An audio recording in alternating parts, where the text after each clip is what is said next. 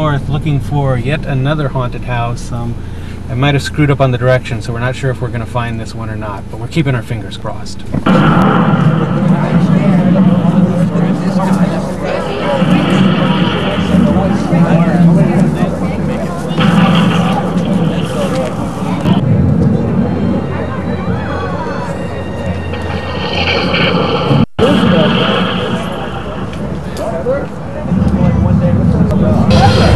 Well, we're entering,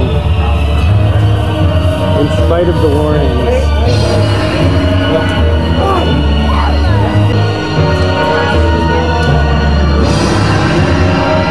Oh no. She's in bad shape. You guys can come in now. Okay, thank you. Here we go.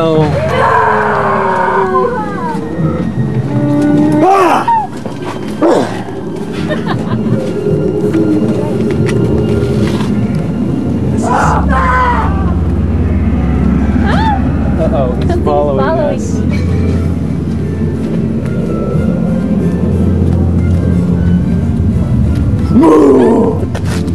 Where are you? Right here. Stick close, Lisa. They're trying to come between us.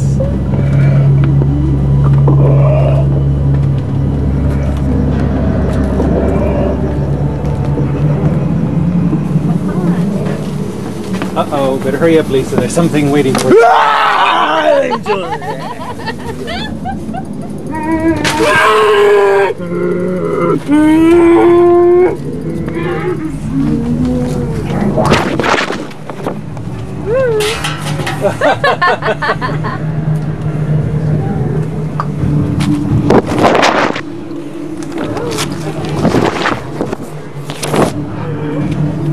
How was it?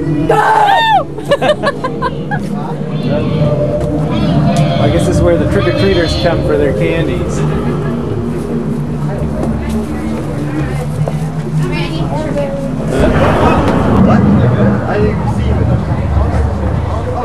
The spider got him and stuck him on. It's the entrance to the main domicile where you get candy if you're a little trick-or-treater.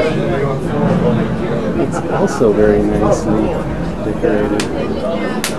You know, we're used to coming to the amateur yard haunts and seeing the front yards decorated, but more and more as the years go by, it seems like people are actually building little mazes around their house. They usually don't take you inside the house, but the mazes are designed to make it look like you're inside. So it's a scarier experience.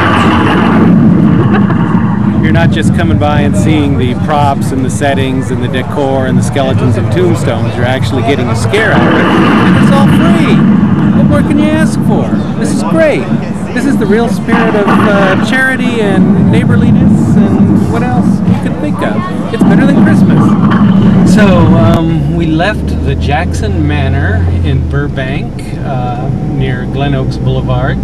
That's one we had been to about 5 years ago when it was just some tombstones and figures in the front yard, and the driveway was sort of an alien autopsy sort of thing with a dissecting table and an alien cadaver on it. As you can see, 5 years later we've gone back, and now they have a haunted maze there, which shows it pays to go back and check these things out because they're always improving. And as I mentioned before, it seems that this haunted maze phenomenon is becoming more popular, where private residences set up some kind of maze. They either put up black trash bags to create walls or use black plywood or other things that you can throw together real simply. So it's kind of like a real low-budget amateur version of what you get for paying, you know, 40 bucks to go to Knott's Berry Farm. I think the first time we went to an amateur maze was around 2001, about 4 years ago, a place called the Riverton Cemetery, which is just a few blocks from where we live in Valley Village. I remember that. That was great. That was a very good one. We liked it a lot. We would have gone back, but they went pro the next year, and we just couldn't make it out to their new location. Once you start charging money, you really can't do it in your home anymore because you run into insurance problems, and also there's problems with zoning. I mean, you're not zoned for a business, so you really can't make money there. You can't charge. You could accept donations, but if you're going professional, you have to find a real location, which can be difficult. So anyway, as I was saying, that was like 4 years ago, the first time we went to an amateur one, and now we're seeing them all over the place. You know, you can hardly go to one of these yard haunts without finding a maze where you go through and get scared. So anyway, that was Jackson Manor. Now we're moving on to Boney Island next. We're at Boney Island. This one is on Morse Avenue, not too far from Coldwater. We've never been to this one before. It looks like a demented carnival. Sounds like they've just turned the music off. I hope that doesn't mean they're closing up on us.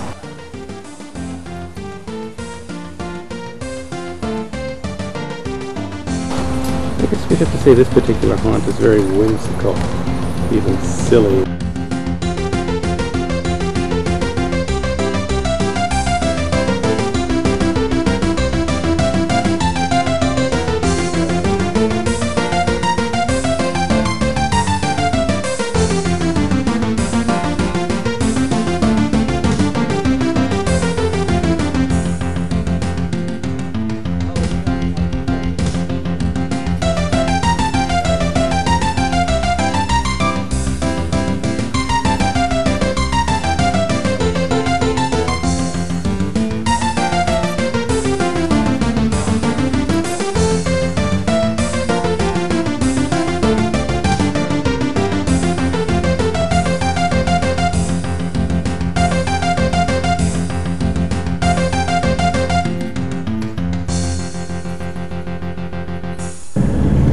Okay, so we visited Boney Island near Coldwater Canyon Boulevard, not too far from where we live.